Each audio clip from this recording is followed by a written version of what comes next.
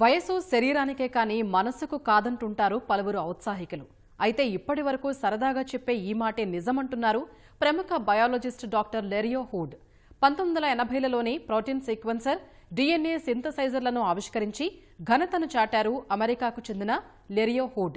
శరీరంలోని వివిధ భాగాల పనితీరు ఒకదానిపై ఒకటి ఎలాంటి ప్రభావం చూపుతాయన్న అంశాలపై పరిశోధించేందుకు ఇన్స్టిట్యూట్ ఆఫ్ సిస్టమ్స్ బయాలజీని స్థాపించి అనేక రకాల పరిశోధనలు ప్రారంభించారు.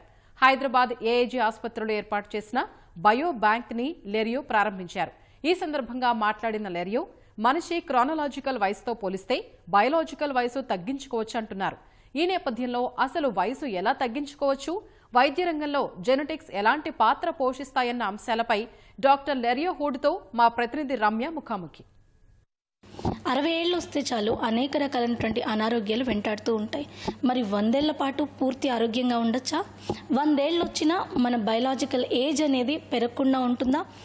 అదేవిధంగా ఇప్పుడున్న పరిస్థితుల్లో జీన్ థెరపీస్, అదేవిధంగా జీన్ ఎడిటింగ్ గురించి చాలా విషయాలు మాట్లాడుతున్నాయి. ఇవి ఎంతవరకు ఫ్యూచర్లో అందుబాటులోకి వచ్చే అవకాశం ఉంది తెలియజేసేందుకు ప్రస్తుతం మనతో ఉన్నారు ప్రముఖ బయాలజిస్ట్ లెరియోహుడ్. మరిన్ని వివరాలు ఆయన మాటలు తెలుసుకున్నాం. Sir, first of all we are very happy to meet you sir. So there are so much discussion about the ageing, biological age and chronological age. Can you please share something about it? So we've devised a metric for biological age that one can determine from the blood. The biological age is the age your body says you are as opposed to what your birthday says you are. And the further your biological age is below your chronological age, the better you're aging. And in a large wellness program where we looked at 5,000 people, we were able to show for every year a woman stayed in the wellness program, she lost a year and a half of her biological age. So that was up to 6 years change. And for men, it was about 0.8 years. And the really interesting question is, to how much can we influence how you biologically age, and can we keep you really young? I had a friend during that 4-year period that actually lost 10 years of biological age, and right now I'm about 15 years younger in biological age than my chronological age. So I'm very optimistic we can use this measure to drive down the aging process in a really striking fashion. And the reason that's important for many people is most chronic diseases like cancer and diabetes and heart disease is how old you are. And if we can diminish the rate at which you age, we can diminish the rate at which the population gets chronic diseases. As you mentioned, we cannot stop chronological age, but we can reduce the biological age. So how a person can reduce their biological age? So the way you reduce your biological age is you look at the basic elements that we use to calculate it, and they reflect different things that you can do. These are all from the blood. They reflect different things that you can do. That is, you can increase vitamins, you can decrease dangerous components like toxins and so forth. And your biological age gives us real clues into how we can bring that biological age down further. So you are here at Hyderabad for inaugurating a biobank at AIG Hospital. What exactly is the use of this biobank? Biobanks are very, very important because they allow systems and hospitals to gather samples on very large populations of people. And of course, this is done with their permission. And once we have these large population sets of samples and discover many new things about how we can optimize wellness and avoid disease in the future. So you just mentioned about the prevention things, but according to so many researchers, India is going to be the capital of diabetes. How can we prevent this? I think the way we deal with any chronic disease is to gather enormous amounts of information on that disease from many individuals that are at very different stages of the disease and observe it over a period of 4 or 5 years. And we're going to do this with phenomic measurements that give us 10 times as much information, I would argue, as we've ever gathered before.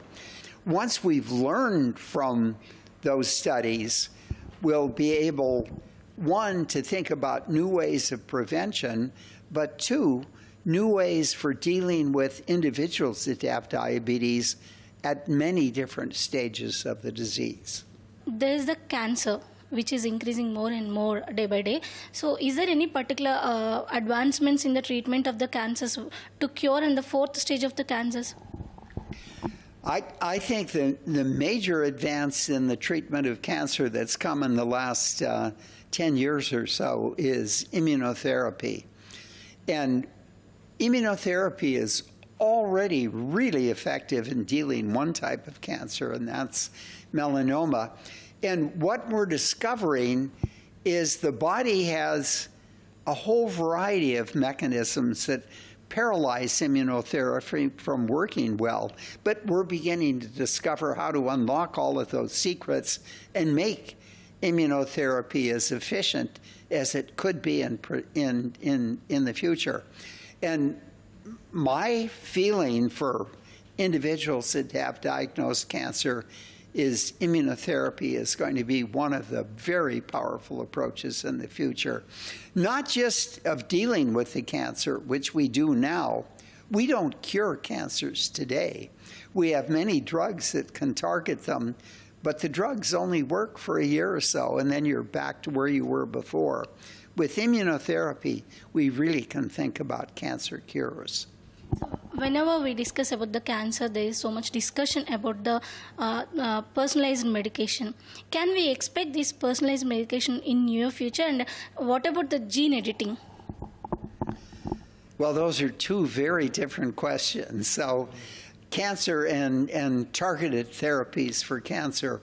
I think most of the targeted therapies we're doing now are directed at symptoms, and they don't really affect the cause of the cancer at all. So in that sense, they cost a lot of money, and they don't really cure the patient. I read a New York Times article 6 months ago about a woman who was diagnosed in 2015 with breast cancer, who'd had 8 different therapies, and for each one she was okay for 2 months or 6 months or 9 months, but then she went back to where she was before. And I don't call that a cure, I call that treating the symptoms.